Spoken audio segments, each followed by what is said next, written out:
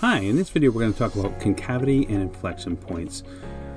So we're just going to talk about the definitions and how to locate them on a graph. This video is not going to get into calculating them with calculus, just how to identify them and their definitions and what they look like on a graph. So whether a function is concave up or concave down, we're going to compare that to the rate of change, and then we're also going to identify where the inflection point is as well. So let's take a look.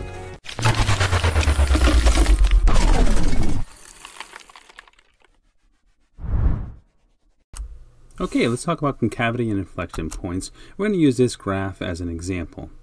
First, we're going to focus on the left part of the graph, so this part right here.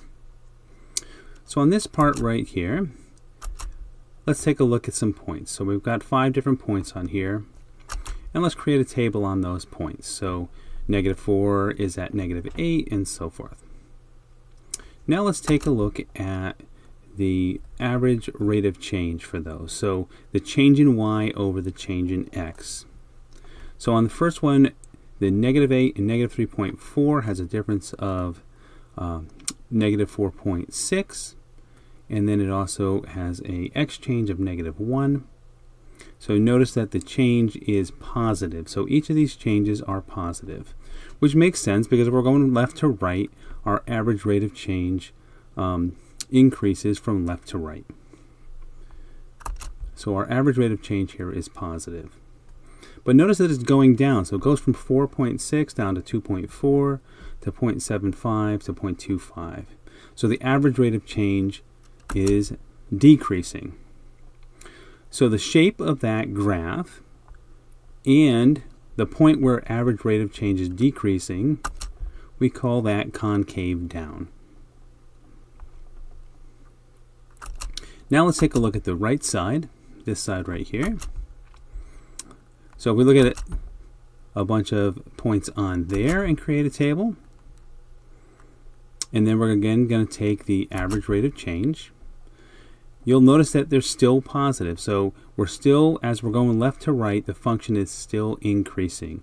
So our average rate of change is positive. However, the average rate of change starts out at 0.25, then goes up to 0.75 and up to 2.4. So the average rate of change is positive, but the average rate of change is increasing. So a point where we have an average rate of change that's increasing, and the shape looks like this, we say that is concave up. So the relationship here to keep in mind is average rate of change is decreasing, we've got concave down. The average rate of change increasing, we got concave up. That can happen in either case, whether the average rate of change is positive or negative, but it's whether it's increasing or decreasing that defines whether we're concave up or concave down. And then we've got a point right in between where we're concave down and concave up. So it's the point that connects those two, and we call that an inflection point. So that's the point right there that's in between where we're concave down and where we are concave up. Okay, so let's take a look at this problem here. We're given a graph. I've got the equation, the graph y equals 1/3 x to the third plus x squared minus 3x. And we have the graph drawn out as well. And so we're going to identify on this graph where the rate of change is positive and negative, where it's increasing and decreasing, where the relative mins and maxes are, at what interval it's concave up and concave down, and where the inflection point is. So let's start with positive rate of change. So positive rate of change is going to be when we're going from left to right, the function is going to be going up. So all along here, right, and here and here and here, we keep going up until we reach to this point.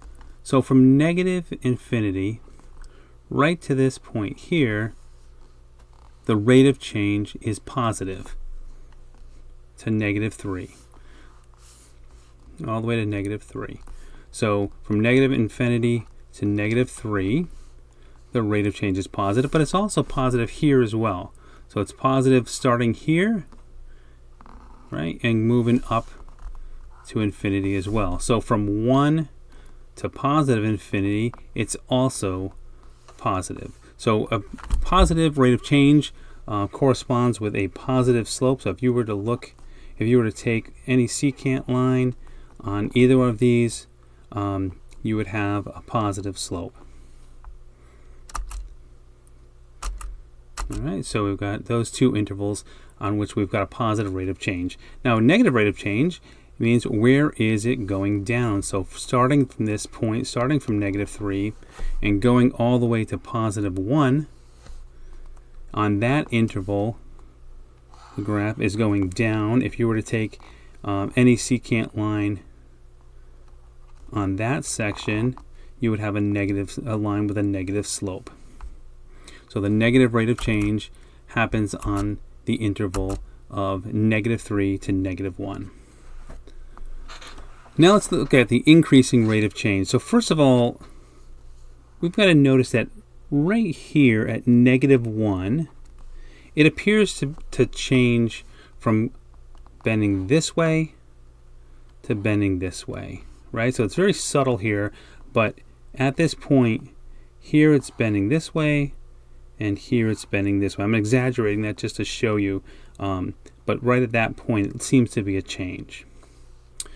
So if we look at the left side of that, we're going from very steep to less steep and less steep and less steep. So all along here,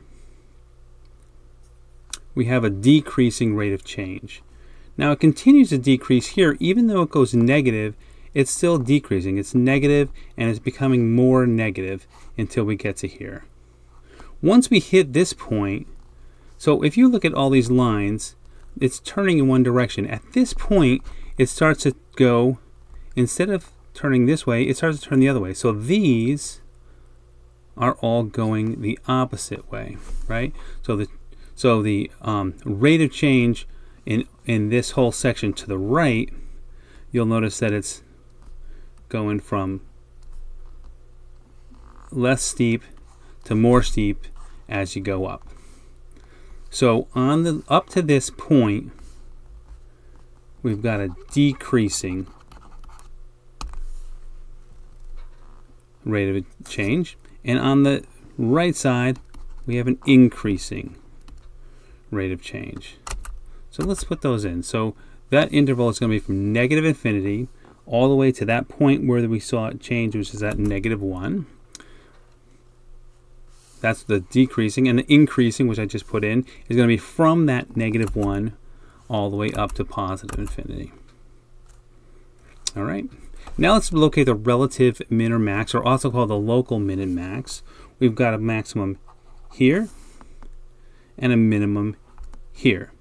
Now notice you can pick it off of the graph, but you could also know that the relative min and max is going to be the point in between where you have a positive rate of change and a negative rate of change. Where it changes from a positive rate to a negative rate is going to be a relative maximum. And where it changes from a negative rate to a positive rate is going to be a relative minimum. So those 2 points are going to be our maximum is at -3. If you want to put the full point in there, -3.9, and at x equals 1 or 1 -1 2/3 is going to be our point, our min and our max. Okay, let's take a look at concave up. So concave up is going to be starting at the point where it changes. This shape is basically up from here all the way to infinity. It's concave up. So -1 to infinity. Notice also, without even looking at the graph, concave up is going to be the same place where we have an increasing rate of change. Same thing with concave down. So concave down, if we look at the graph, this area here has a basic concave down shape. But also we can look at concave down is going to be the same interval of where we have a decreasing rate of change. So you can either get those from the graph or by looking at where the rate is either increasing or decreasing. And then the inflection point is just going to be the point in between where we have concave down and concave up. So that point in between is right there. So the inflection point is going to be at -1. The full point is going to be -1 and 3 2/3. Thanks for watching. If you have any comments on this video or suggestions for future videos, just comment below.